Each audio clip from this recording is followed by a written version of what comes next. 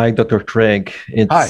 It's very nice to meet you here at Zoom. It's the only way. So um, I believe my question to you is kind of like more like a. Can you summarize exactly how is the B theory of time incompatible with um, the Kalam cosmological argument? Because as I understand your thoughts, your material, you're always arguing pro the A theory of time. But Yes. I have seen someone else. I don't remember quite well right now, that has argued for a theistic position using B theory of time, making some sort of a Kalam cosmological argument using B theory of time. Right. What is exactly your thoughts on this? Because Okay. for me, it seems like just as you have just said, there is not such thing as a instant with a zero duration of time. I mean, the minimum amount of time is the Planck time.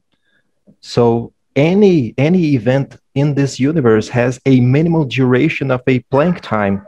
So how can the B theory of time be used to a Kalam argument? All right.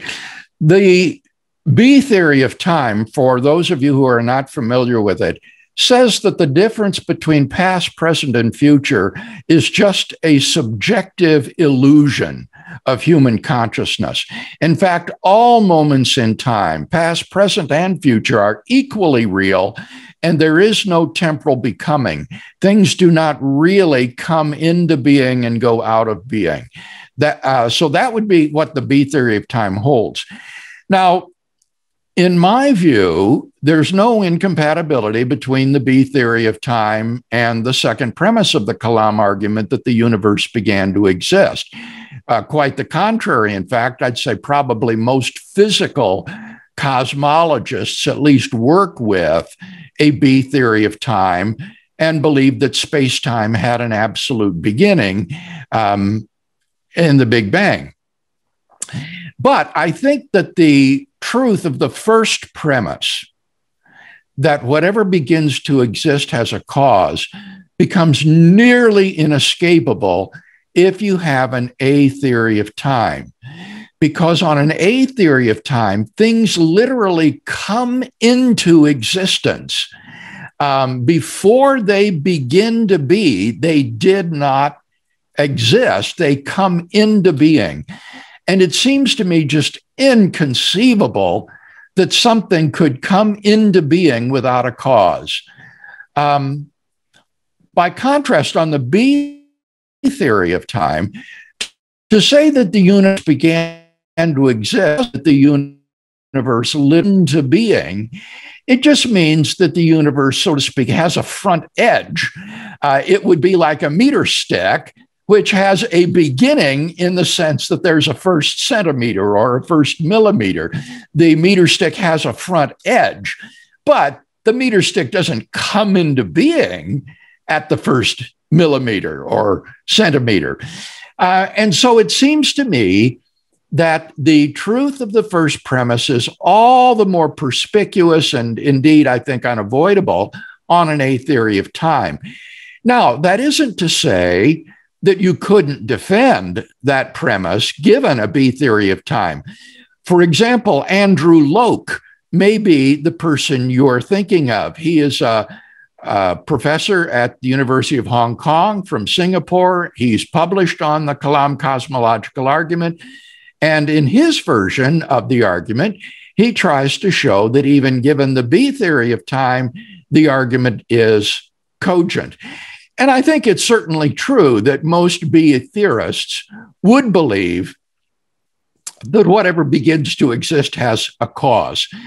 For example, if a horse began to exist at 3 o'clock in the afternoon in my living room, every B theorist would say there had to be a reason why that horse began to exist at 3 o'clock. It didn't exist at 2:59, and then it does exist at 3 o'clock. Now, remember, the horse doesn't come into being at 3 o'clock. 3 o'clock, 2:59, 3:01, all moments of time are equally real on the B theory. But nevertheless, if at 3 o'clock there is a horse in your living room that wasn't there a minute earlier, even the B theorist of time would say that horse has to have a cause. So while I think the first premise is virtually undeniable given an A theory of time, which I think is the correct theory of time, the argument can still be defended even given a B theory of time. It's okay. Thank you very much, Dr. Craig. I'm very happy to see your answer to this. It's like saying that our meeting became our meeting here was started at for me it's 5 p.m. Yes, but in the B theory of time, it would happen at any time in the sense that it was happening yesterday. It will be happening tomorrow. In every time, there would be no exact point in time in which this meeting began. Is that a similar analogy? No, let's be careful here. I want to correct you. That's not actually accurate. For the B theorist, the meeting begins at 3 o'clock, just as it does for the A theorist. The difference is that meeting at 3 o'clock exists there in a tenseless sense. It doesn't come into being at 5 o'clock. It's there no matter what time it is. If it's 2:58 at 3 o'clock, the meeting is there and begins. If it's 5 o'clock. If it's 6 o'clock, the meeting is there at 5 o'clock and the meeting begins. It never changes in that sense. It just exists tenselessly at 5 o'clock. But for the B theorist, as well as for the A theorist, the meeting does begin at 5 o'clock. And he would say, the B theorist would say, yes, of course there has to be a cause why the meeting began.